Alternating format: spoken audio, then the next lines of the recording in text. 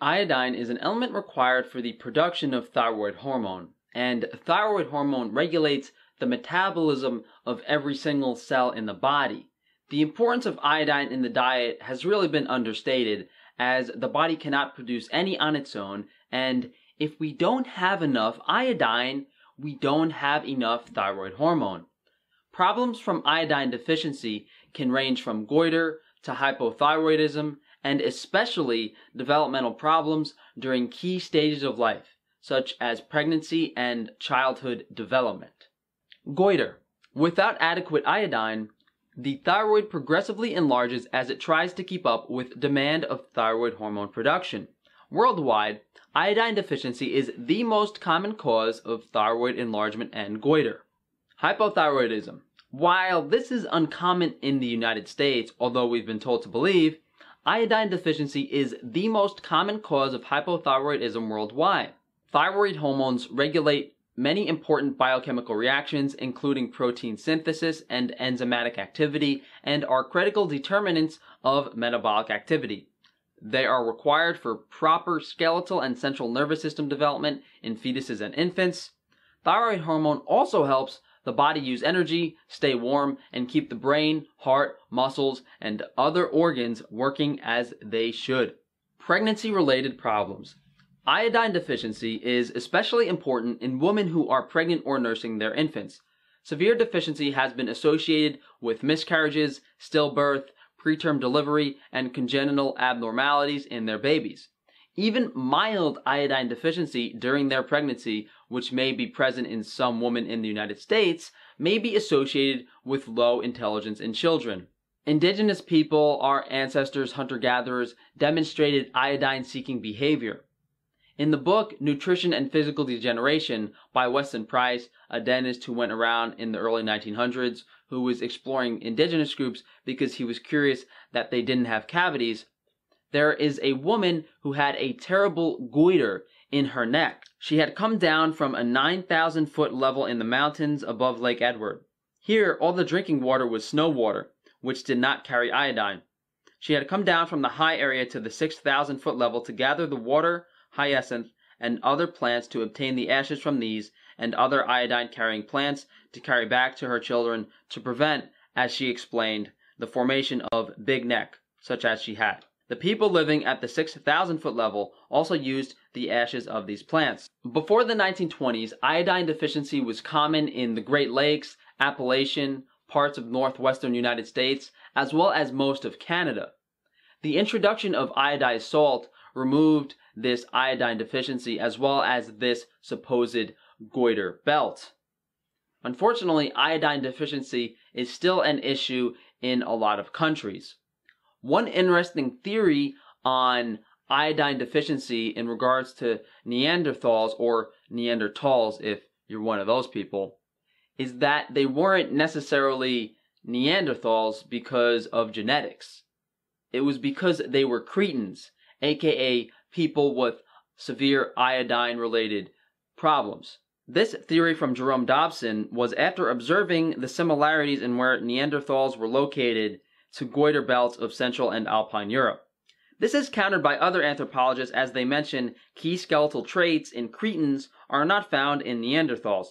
The most common theory is that Neanderthals disappeared because they interbred with modern humans, but there is certainly a lot of back and forth between these two ideas. One other interesting note is that although these two species coexisted, there is no evidence that they cohabitate or interbred, making this even more of a mystery. One thing to keep in mind is that modern-day cretins are likely deficient in more things than just iodine. The only way to test this would be to follow a nutrient-dense diet absent of iodine.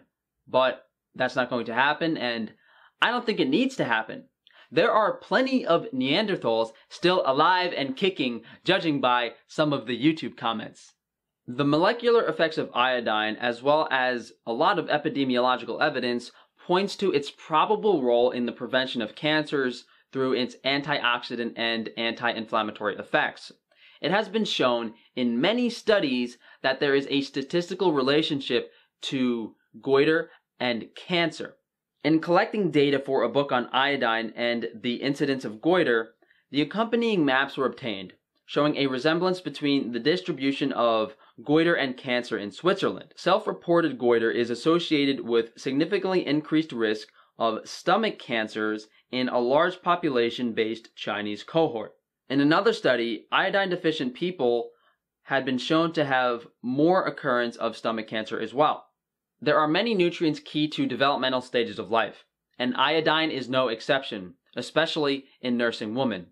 If iodine is not present in the diet, it will not be present in the breast milk. This is also important during pregnancy, really any developmental stage of life. One source of iodine is seaweed, and you guys have seen me consume seaweed in several of my day of eating videos, and upon looking at this information, seaweed might not be the best source for some people.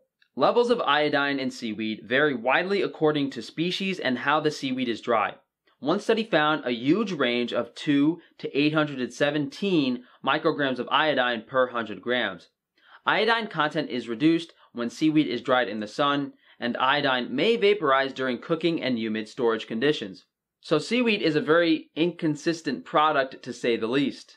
Seaweed also contains certain anti-nutrients, such as lignans, phytoestrogens, that can depress thyroid function. This may explain why thyroid problems, except for goiter, are common among the Japanese, even though they eat a lot of seaweed. I think this ties a lot into the source of seaweed and how frequently you are consuming it.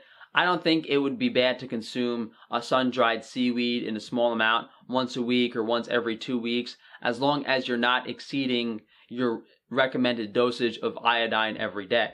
One thing that's super exciting to me is that you can actually get iodine transdermally. This study shows that iodine has approximately a 10% bioavailability when applied to your skin. One issue with this is controlling the dosage. It's hard to know how much iodine is actually being absorbed through your skin based on how much you put on. The other issue is anyone who's used iodine before knows how badly it stains certain things. I tried using this in my bathroom that had very nice, clean, white grouting and tiles, and it looked like someone killed a dog in there and left it for about 5 weeks. So definitely something to be said about being careful when applying this transdermally. I'm going to show you guys how I usually do this. And keep in mind, do not rub this on a part of your body that you want people to see. So the fatty parts of the body tend to be ideal around the stomach area. So if you did want to rub this on your stomach, I would put a few drops. I would be very careful as it's a very thin liquid, so it will flow really quickly. So I just rub it in like that. Leave it. I usually put on a lot more. Occasionally I'll rub it all over my whole body and just test the absorption. Now, as you can see, after I rub this on my hands look like iodine. And I really do like using iodine for sanitizing my hands. I've actually been doing that lately. That's how I've been getting my iodine, by cleaning my hands with it. And people might think you're an alien, but people think I'm an alien anyway. Another issue to be brought up on the topic of iodine is that certain vegetables, especially cruciferous vegetables, can cause goiter. These anti-nutrients contained in things like cabbage and turnips have been found to cause hypothyroidism in animals. 2 mechanisms can potentially explain this effect. The hydrolysis of progoitrin found in cruciferous vegetables may yield a compound known as goitrin, which may interfere with thyroid hormone synthesis. The hydrolysis of another class of glucosinolates, known as indole glucosinolates, results in the release of thiocyanate ions that can compete with iodine for uptake by the thyroid gland. One study in humans found that the consumption of 150 grams a day of cooked Brussels sprouts for 4 weeks had no adverse effect on thyroid function. But these were cooked, and this is proven to reduce that specific anti-nutrient in the food. Now, drinking a raw kale shake every day might put you on your way to thyroid issues. One other thing I found out about was feeding seaweed to cattle reduced methane emissions by up to 99%. This really got me thinking that vitamins, minerals, elements play a much bigger role in nature and maybe even the universe. It's so interesting to me that a plant needs vitamin D2 just like humans need vitamin D3. A cow needs to convert the carotene in grass into retinol just like humans need to consume animal foods for the preformed version of vitamin A. There's something to be said about the importance of these vitamins and minerals, and definitely a lot to be discovered over the next few years, few decades. We'll see what happens, but hey, I was here first, ladies and gentlemen. So a big shout out to Adam@Grithin.com for the iodine protocol. Your body temperature correlates with iodine, so whether you increase or decrease your iodine intake, that will alter your body temperature. In order to find your ideal body temperature, you have to mess around with this a little bit. And the main sources of iodine, of course, are dietary. Seaweed is, to me, I think still a good option.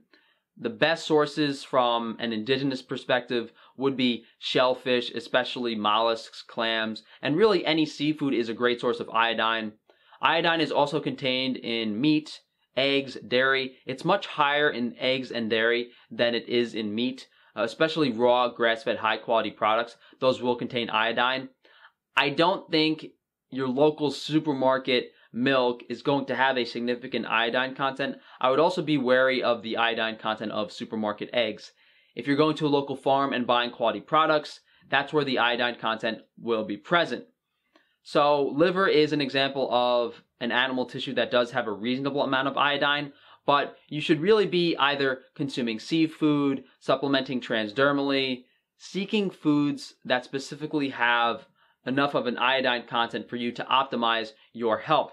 Personally, I think I've overlooked the importance of iodine and probably a lot of other minerals and elements as well. The reason for this is because it's so easily inherently achieved on a properly done indigenous or carnivore diet that you don't really have to worry about it. I was consuming fish eggs for most of my early years on the carnivore diet, and I either consumed fish eggs or seaweed at some point in time because I realized that I needed to get iodine in my diet in some way. So thank you guys for watching. If you guys would like to support the channel, please like, subscribe, and share the video. In my Amazon shop down below, cod liver oil is a good source of iodine. There's also the canned cod liver, and I have some seaweed from Maine Coast Sea Vegetables.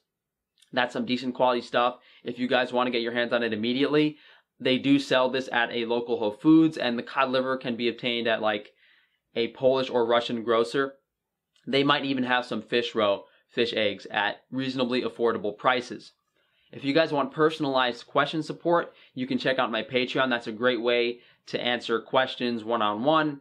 I'm on Instagram, guys. I'm on Twitter, arguing with people and posting cute selfies. If you guys do want to reach out to me for one-on-one consultations in regards to optimizing your lifestyle, maybe even considering an iodine protocol, you can send me an email, frankatufano@gmail.com, or contact me through the form on my website below. On that website is also some hygiene products like Frankie's Naturals lip balm, my hair pomade, my tooth powder, and some deodorant I wear. Outside of that, guys, you enjoy the rest of your week.